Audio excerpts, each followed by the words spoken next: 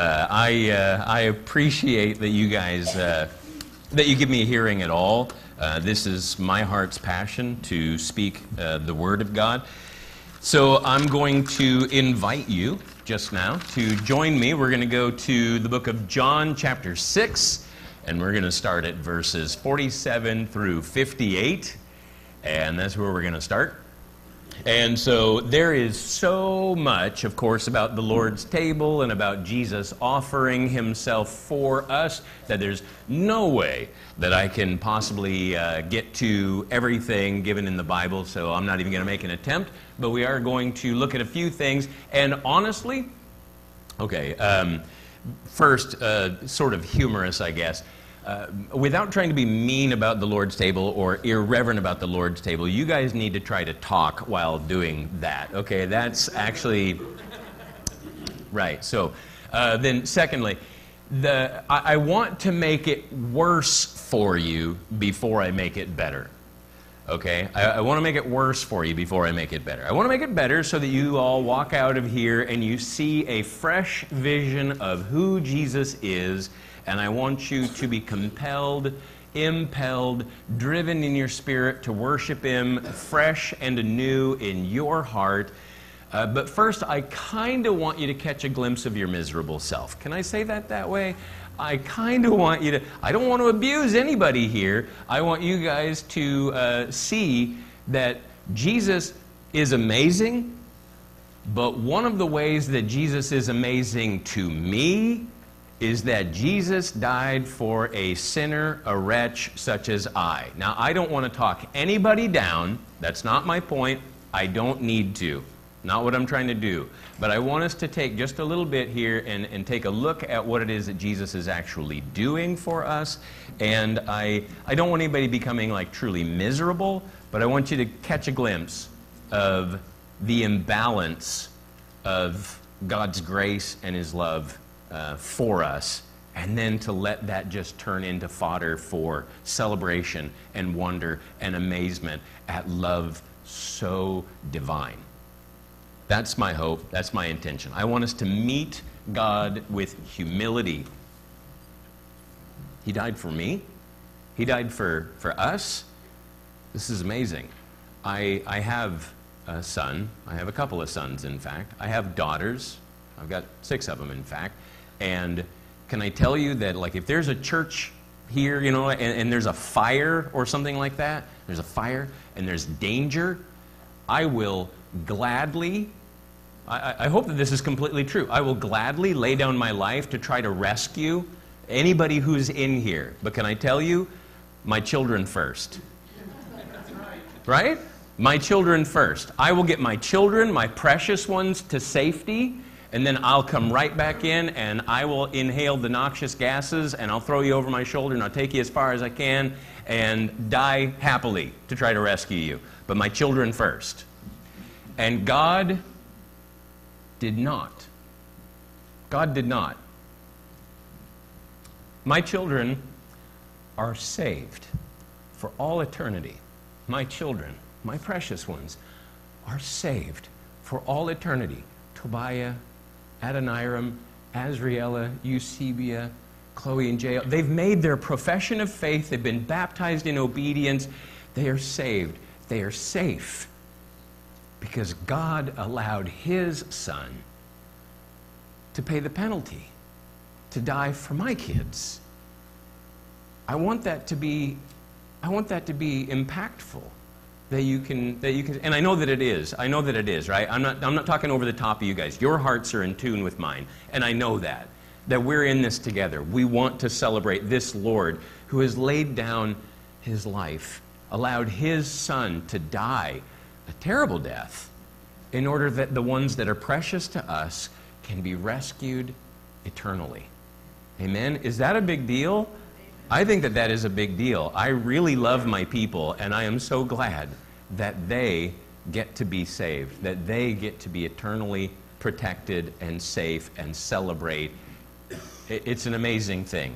So I want to bring some of this into sharp contrast with anything that even remotely smacks of deserving. How arrogant to even try to stand before God and pretend like there's any merit or like we've somehow earned God's favor or anything like that. And again, I don't want to abuse anybody. I'm not wanting to talk anybody down. I just simply want to see the contrariety of how deep the Father's love for us, that he would allow his Son to die for a sinner such as I. Can you say that this morning? So, John chapter 6, starting at verse 47, he says, "Truly, truly, I say to you, he who believes has eternal life. I am the bread of life. Your fathers ate the manna in the wilderness, and they died. This is the bread which comes down out of heaven, so that one may eat of it and not die. I am the living bread that came down out of heaven. If anyone eats of this bread, he will live forever. And the bread also which I will give for the life of the world is my flesh." Then the Jews began to argue with one another, saying, "How can this man give us his flesh to eat?" So Jesus said to them, "Truly, truly, I say to you, unless you eat the flesh of the Son of Man and drink his blood, you have no life in yourselves. He who eats my flesh and drinks my blood has eternal life, and I will raise him up on the last day. For my flesh is true food, and my blood is true drink. He who eats my flesh and drinks my blood abides in me, and I in him. As the living Father sent me, and I live because of the Father, so he who eats me, he also will live because of me. This is the bread which came down out of heaven, not as the fathers ate and died. He who eats this bread will live forever." Amen. Amen. So the title of today's sermon is How to Exploit an Innocent Man Properly.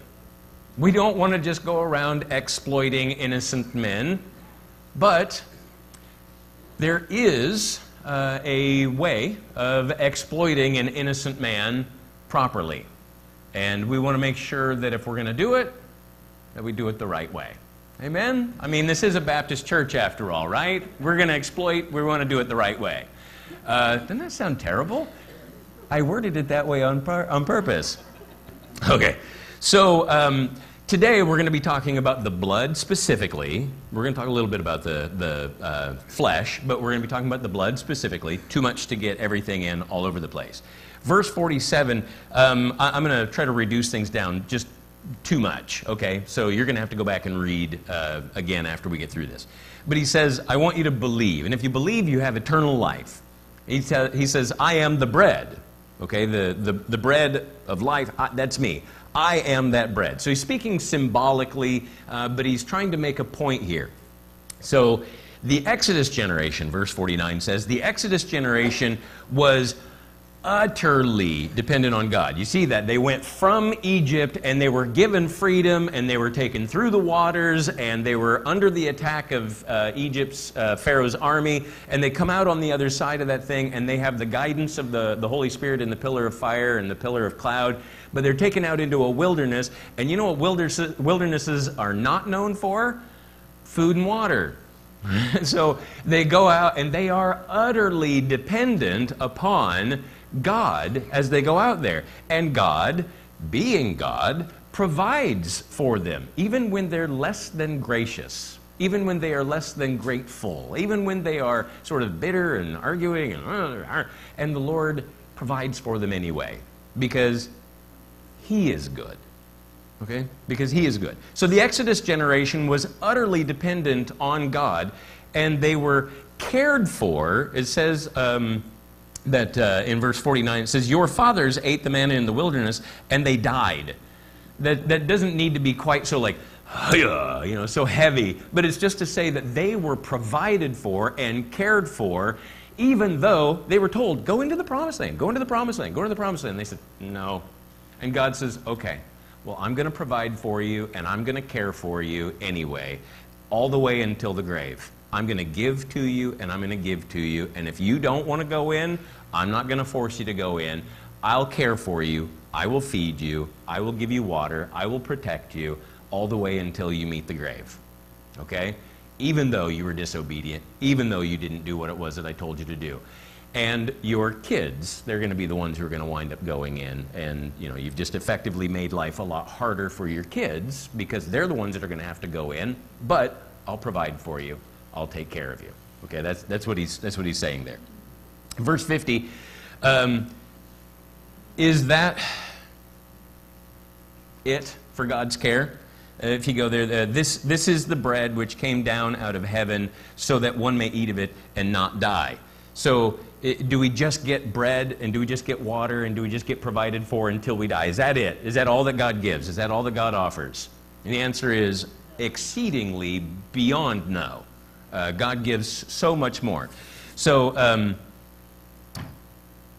if it was just that way, then I want you to see this, that if it was just that God was gracious to sinners, people who said, no, I'm not going into the promised land like you told me to do. I'm going to be disobedient. And God provided for them until death. If that was it, then that would mean that death wins. Right? God is gracious. God is loving. God is kindly. But it would mean that death wins. So is there anything else? Is there anything more? Does God have more for us? And the answer to that is a very obvious and resounding yes. He has living bread himself. Living bread. And it goes this way. I die, and you get to live.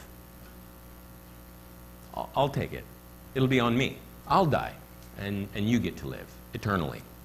So eat flesh, drink blood, because, you know, life feeds on life, but I think ultimately when you get to what it is that food and drink are, they're actually, we think of them as being integral parts of how we live, and we make a big deal out of meals in our lives and stuff, and we ought to, but food was given, it seems, in order to sort of make a point. Food actually exists in order to help us to know that we're dependent on life from outside ourselves. This is where nutrition and whatnot comes from. You have to take a plant and you have to kill it in order to eat it, in order to live, because that life has now nourished you. If you're going to eat, so my son said, if we're not supposed to eat meat, why are animals made out of food? I agree. So when you eat a deer, or when you eat a chicken, or when you eat a whatever, it was alive and then it died, and now life feeds on life. And for those of you who are vegetarian or making vegan choices or whatever, I hope you can still appreciate that even the plant life has died in order to be metabolized and these sort of things. So all of this is to say that we are cared for, and we see in life that life feeds on life. And ultimate life has to feed on ultimate life, and eternal life has to feed on eternal life. Without that, it's just simply not going to be available. Hopefully all that makes sense. And that he points to the rising from the dead. It's not merely as simple as you die and you go to heaven. There's going to be a resurrection where our bodies, our physical selves, are going to rise corporeal, tangible, extended, bodily, rising from the dead. Death does not win, life wins.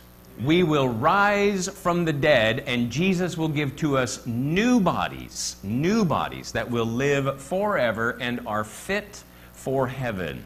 These bodies as they are not quite fit for all of that. Can I get an amen? Amen. That's right. You're going to get a new one, everybody. You're going to get a new one. So the eating of food is not merely a utility. There's some you are what you eat stuff that goes on. All right, so we are, I'm going to say this and I'm going to move on because time's getting past me. We are utterly dependent on God for our lives. I don't think I'm telling anybody anything that you don't already know. A sunbeam is utterly dependent on the sun for its existence, right? Well, we are like sunbeams. We are extensions in that way. Utterly, completely dependent for our existence, the same sort of way that a sunbeam is on the sun itself. We are, in that way, super dependent. Okay, so we're going to talk about the blood, and I'm going to try to make this somewhat fast, but do you know what Jesus means when he's talking about drinking his blood? We kind of talk about like taking the Lord's table and drinking the juice or the wine or whatever. Well, there's actually the phrase drinking the blood of someone. That's actually something that's been with the Jews for a little while. So we're going to go back to 1 Corinthians, Chronicles. I did that.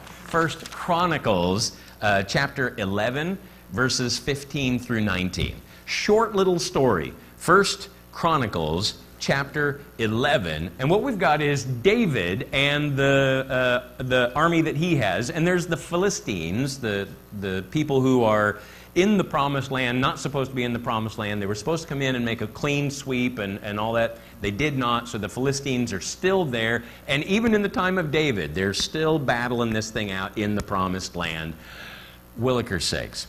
But here's David, and he is, his hometown is Bethlehem, right? The Philistines have taken over Bethlehem, where he's from.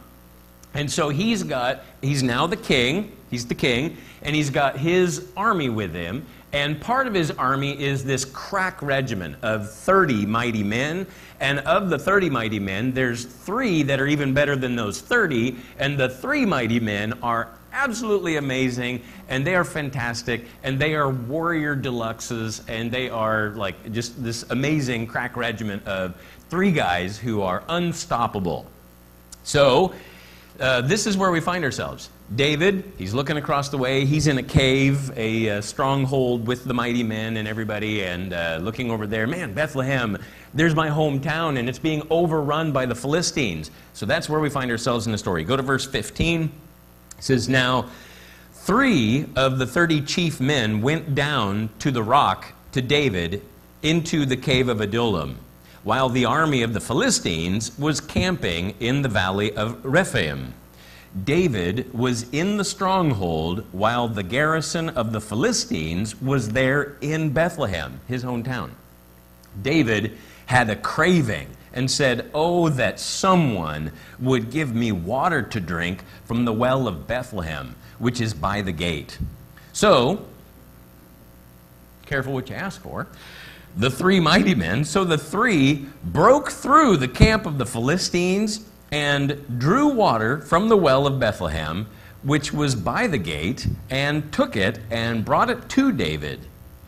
Nevertheless, David would not drink it, but poured it out to the Lord.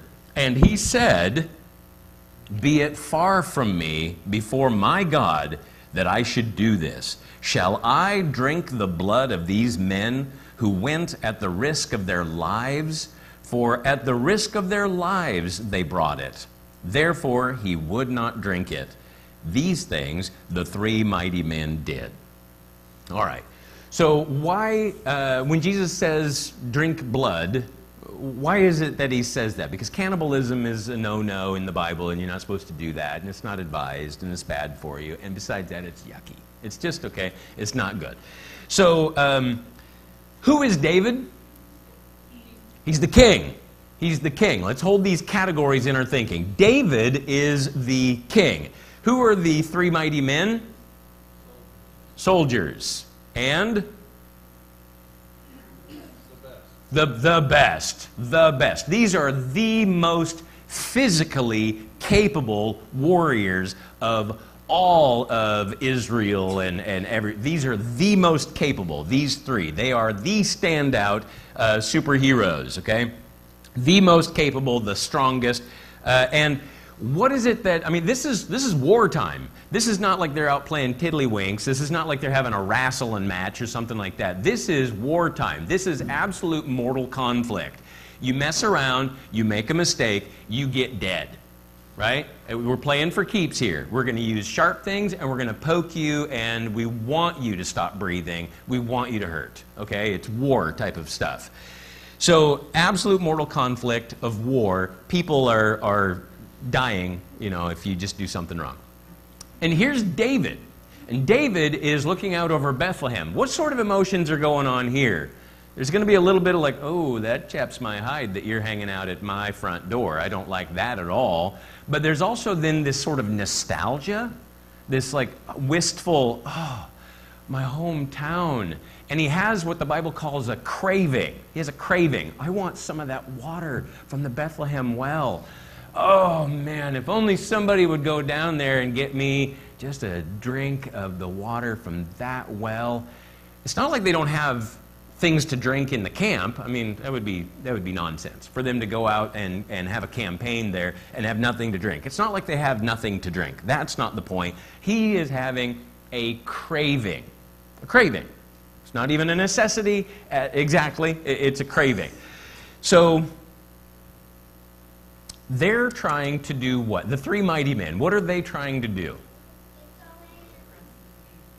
Impress the king. Yeah, who said that? You're exactly right. Yes, they're trying to impress the king. What else are they trying to do?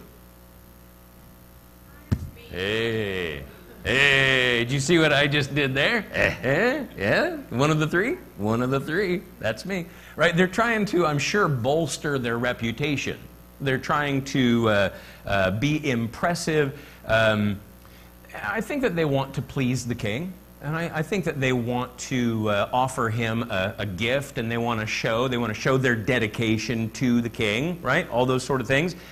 So these guys are nuts, okay? So they go down into the middle of the Philistine camp, and they go to it's not like you have the Moen faucet and you get a glass of water and then you take off, right? They actually have to go to a well. There's a little process that goes with this. And, it's not even like the pump handle, right? They don't even have that thing. So they got to actually like dip the bucket and these kind of things and then be able to run the vessel back and offer to the king, here's this drink. And David recognizes something's afoot here that does not belong. Thank God for David's wisdom, because this could have set up a very serious precedent where you've got the mighty men are going to start offering themselves up in what seems like abject worship of the king. And if David would not have been pretty shrewd about this, he could have set up a precedent where there could have been very risky, very dangerous, death-defying matches and games or whatever in order to try to vaunt and elevate the king. And David recognizes, I'm just a mortal. And what they just did, think about the gravity of what it was that just happened. These three guys probably have families, and whether they do or not, they are individual human beings whose lives have some value, for sure. Now, thank God that they're warriors and they know that they could meet their end. These are not just jokers off the street. But at the same time, that level of devotion, that doesn't belong to a mortal king. I don't care if he is the king. That level of devotion, where you just cast yourself before the king and let peril happen just on a whim because of a king's craving, no, that doesn't belong there. Wisdom says we've got to do something to shut that kind of behavior down because we don't want the king being a worshipped entity. So there are kings who have tried to be that way. It's not good. David has the wisdom to say, look, this should not continue. This should not go any further than this. There's only one who is worthy of the kind of worship of laying down your life. Now, maybe if there's a need, you put your life at peril for someone else to rescue them or something along those lines, but because there's a craving for water to go do that. So David says, far be it from me. I cannot accept this. This is beyond what is appropriate to give to any king, any human being. I'm going to pour it out to the Lord. You guys, don't do that. Okay, that's too much. It is inappropriate. Can you see how it's... Thank you for being generous. That is inappropriate for you to put your life in peril for something as simple as me getting a drink. Does that make sense how I'm explaining that? And David recognizes that it's inappropriate, and he doesn't want to encourage that kind of behavior because it's not going to work out for the good in the long run. And he knows, I'm just some guy. God's put me in the place of being the king, but I'm just some guy. Thank God for his humility. But what I want you to see is that there's only one who is worthy of such devotion, and it's not David, right? It's no mortal human being. But this Jesus, he's going to borrow something that's being said here. David says, should I drink these men's blood? Okay, what does he mean when he says that? I thought they brought back water. They did bring back water, didn't they? Did they bring blood? Did they like cut themselves and pour that into the vessel? Why did he say, should I drink these men's blood? Well, it's an idiom. You guys know what an idiom is, right? It's like it's raining cats and dogs, or that kind of a phrase, a statement. And he is saying, mortal peril. Should I? The way that it would come across in English these days is, should I take advantage of these guys this way? And not just advantage. Okay, I want you to hear this. Should I take dirty advantage? Should I take dirty advantage of these guys? Like, it's not just somebody has done something extravagant and offered you something out of a deep place. This is taking dirty advantage of these people. Should I drink their blood? Should I, you know, to that level, to that degree? And that's what the phrase drinking blood actually means. David says, oh my goodness, man, should I take dirty advantage of these guys that way? No, that would not be good for me to do. Now that is where Jesus gets the phrase of drinking blood. Because Jesus, yes, I know he is going to perish. Yes, I know he is going to bleed. Yes, I know he is going to be whipped, and he is going to be marred, and he is going to actually have the nails, and he's going to have the spear in the side. Yes, there is bleeding that is going to be involved. So how much more dramatic is this that he didn't just offer, but he actually died. He didn't just go through the motions, but he actually died. But the phrase about drinking my blood is about taking dirty advantage of somebody. So I want you to see this, because the depth of just how low of a thing this would be. It is exploiting an innocent man.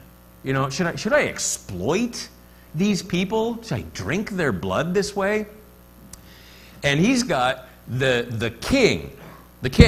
We've got the most capable people. We've got military conquest. We've got, you know, on this side of the story. And then if you look at it, it's almost like a photographic negative over here.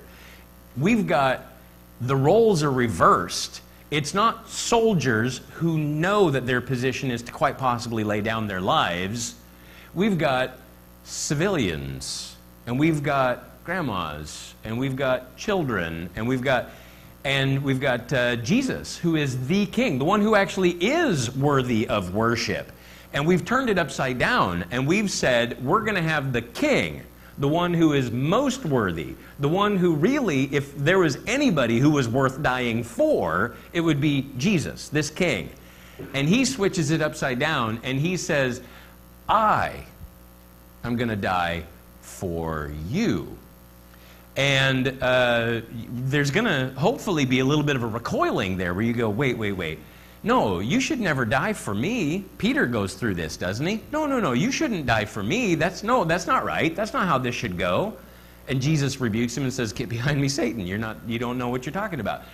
But Jesus says, look, everybody, the situation is desperate. There is only one way out. And that one way is going to be, you're going to have to actually humble yourselves. So I want you to see where this, if you look at it one way, it is the dirtiest, it is the most advantage-taking, exploiting kind of a thing that you could do, to let this person willfully walk into their death so that you can survive. Okay? You come over to my house, and we say, hey, would you like to eat? And you say, yeah, sure, I could probably take something to eat. And I take my kids' plate, and with my hand, I like scrape their plate onto a new plate. And each of my kids, I empty their plates, and I put it on a plate, and I put it before you. And then my kids, with their big sad eyes, they look at you as you sit down at their table, and your job is now to eat their meal. You comfortable with that? I'm not comfortable with that. But what Jesus says is, look, the situation is desperate. if you don't take dirty advantage of me, if you don't take the gift that I'm offering to you, there's only one way out here. There's only one, okay? And if you don't humble yourself to the place where you're willing to eat my kids' meal, you're not going to survive. You're not going to make it, okay? And it is worth it to me that, says God the Father, it is worth it to me that my kid should not have food, you know, in the illustration. You're getting what I'm saying. That your plate should be full and his should be empty. It's worth it to me because otherwise you're not going to make it. So Jesus takes it upon himself to not just offer you an advantage, but to offer you this level of an advantage, where he ought to be the one receiving our worship. I want to be very careful. I am not saying that God is worshiping you, but I want you to know that the word worship comes from the Anglo-Saxon contraction worthship. Okay? What is somebody worth, or what is something worth? And he says, I'm willing to pay this price. Now, I think he overpaid, frankly, okay? But it's not up to me to establish this. It is what Jesus himself and what God the Father and what the Holy Spirit have determined in their own private counsel, that it is worth this to our God, that he should lay down the life of his Son and that he should bleed unto death, even death on a cross, so that you could have the opportunity. Listen to the humility of this. There are people who can refuse the gift. The price paid should give you some idea of how serious this is, that Jesus wants you. But the next step to that is, it's not as though he just simply wants you to be saved all over the place. He wants you to represent him. This Jesus, the Jesus who is willing to lay down his life and bleed for you. This Jesus, he wants you to be an emissary for his kingdom. He wants you to be filled with that kind of love, to emulate that kind of love, to behave out of, as a source of behavior, that kind of love. That we should love him because he first loved us, and that we should love him with all our heart and soul and mind and strength, and that we should love our neighbor as ourselves because Jesus has first loved us to this extreme. And he says, in a remembrance of me, I want you to go ahead and have this meal, and I want you to drink this drink, because my flesh that I'm going to lay down for you, that's true food. That's how you're going to live. My blood, that's true drink. This is how you're going to live. But again, the goal is not merely, it is to be saved. Please hear me, it is to be saved. And you are invited to receive the gift that Jesus has given. But it is not merely to just be saved all over the place, but to let that love influence you and to change the way that you think about other people. Well, that person's taken advantage of me. So what should I do about that? I should love them because Jesus has loved me. Somebody takes advantage of me. I don't know about you, but my hackles get raised. I'm like, hey, Boone, you're taking advantage of me. That's not supposed to be our response, though. And you can't save anybody. You cannot die for anybody and get them saved, but you can implement what it is that Jesus has done. And you can love not out of yourself as a source, but you can love out of the Holy Spirit as a wellspring, because you have first been loved to such an extreme. Is this making sense what I'm saying? The Lord has said to you, there's no way except for that you should take advantage of the gift that I am offering. Have you accepted the gift that Christ has offered? It is an incredible gift that he would lay down his life so that you could be with him, because he has control and power over life. He raised his own self up on the third day physically, and he can raise us up in the resurrection so that we can be with him always and forever in celebration of his good grace. Amen? Amen. Anybody looking forward to it? I am. All right, let's pray. Father, we thank you that you have done such an amazing thing, performed such an incredible feat, more mighty than the mighty men, more incredible is this feat than any feat that we've ever seen. And you have done it for us. We know who we are. We know what we have done. We know that we have come up short. We know that we are sinners. We know that we have told you no. But Lord, we want to be different and we want to be better for you. Thank you that you have loved us. And Lord, you have. We acknowledge it. You have loved us. We can't even, we're not even in the place where we can really question that. You have loved us to such a degree, to the uttermost. But Lord, there is so much need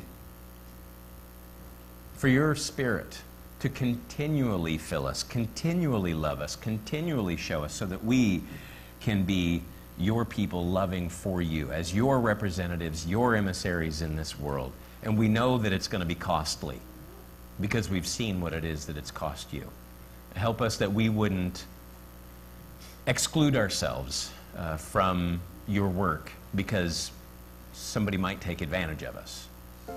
Instead, let us offer up the advantage like you did. Help us to be humble enough to see our need and humble enough to offer the advantage. Thank you, God, that you have loved us. Forgive us. We know we need forgiveness. And Lord, now empower us to be your people for your name's sake, for your renown. And we pray it in the name of Jesus, our King. Amen.